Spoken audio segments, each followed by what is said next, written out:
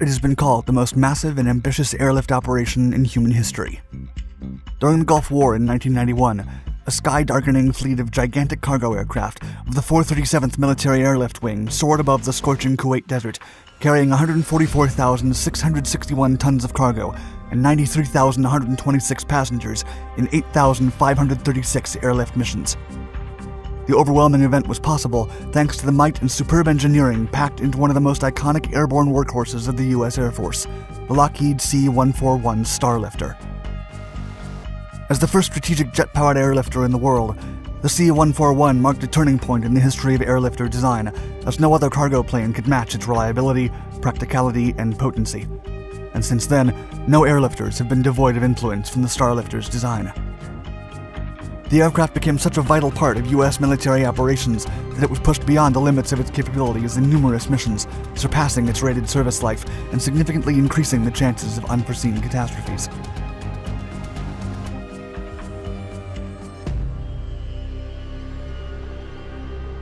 The cargo plane issue. By the early 1960s, the U.S. military had a cargo plane problem. While fighters and even commercial planes were now fitted with jet-powered engines, most of its primary aircraft were still piston or turboprop-engined. Piston engines were rapidly becoming obsolete, and even while turboprop was not by any means outdated, the configuration didn't allow for the remarkable speeds and maximum altitudes that jet propulsion could achieve. In a world where more and more warplanes were swiftly switching to jet power, the U.S. military could not risk being outclassed by other nations and putting American lives at risk, and obtaining a jet-powered cargo plane became a priority. The quickest solution was to adapt an existing passenger jet and transform it into an airlifter. Thus, the U.S. Air Force, with the support of Boeing, changed a Boeing 367-80 airliner prototype into the Boeing C-135 Starlifter. Initially, 48 Boeing C-135s were ordered, and the model turned out to be a steady and adequate cargo plane. It was an efficient and spacious vehicle, while also providing much higher speeds and altitudes than propeller cargo planes. Despite its features and positive reception, the Boeing C-135 was still just a makeshift solution, as the prototype was not specifically designed for the high demands of a military operation, which meant that it didn't have what it took to become the United States' next airborne workhorse. Its fuselage was the critical flaw. As the C-135 was designed as a passenger aircraft, the fuselage sat above the wings. Consequently, a unique hydraulic elevator had to be used to lift the cargo all the way to the plane's loading gate. Using elevators was acceptable for crates and other smaller cargo, but loading massive vehicles became impossible. In addition, like many other passenger planes, the tail was tapered off, which meant the loading gate was fitted on the side of the aircraft, complicating loading operations even further.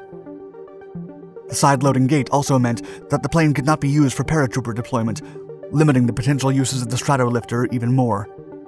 This wide array of difficulties resulted in the U.S. Air Force deciding to promote an ambitious project to create a brand new jet-power airlifter with all the characteristics they desperately needed. Design. In the spring of 1960, the U.S. Air Force issued Specific Operational Requirement 182, calling for the design of a new airlifter with particular characteristics. It had to perform a mission in a radius of at least 3,500 nautical miles while efficiently carrying 60,000 pounds of cargo. Also, its fuselage had to be as low as possible to facilitate loading operations, and it had to have a rear loading gate with ramps to drive vehicles in. The USAF also requested side doors for paratrooper operations and tactical missions. Considering all the possible applications the new cargo plane needed to have, the U.S. military also requested that the proposed airlifter meet not only all military aircraft guidelines, but also every civilian cargo plane regulation. Many aircraft manufacturers responded to the call, including Boeing, Lockheed, and General Dynamics, each of them reworking previous airlifter designs and adapting them to the requirements from the USAF. Lockheed's design was internally codenamed the Lockheed Model 300, and it would be the first large jet designed from the start to carry freight. Its main structural features compared to the C-135 would be the position of the wings and engines, which needed to be placed on top of the plane instead of below to get the fuselage and the cargo hold low enough for easy access. The other big difference involved an alternative tail design that allowed a rear cargo door and a sizable unobstructed cargo hold. The proposal resulted in a cargo plane with a T-tail and high-mounted swept wing, mounted with a total of 4 TF-33 turbofan engines. The cargo deck was lengthy and unhindered, and was designed to comfortably accommodate up to 154 troops, or 94,510 pounds of cargo. Performance-wise, the new airlifter was faster, more prominent, and capable of climbing higher than any previous propeller cargo plane. As such, Lockheed had delivered a sound design. Lockheed's submission was selected as the winner in March of 1961. In a historic moment, John F. Kennedy's first official act as president was to order the development of the Lockheed 300. A total of 5 units were ordered at first to be tested and evaluated, and the aircraft was named C-141 Starlifter.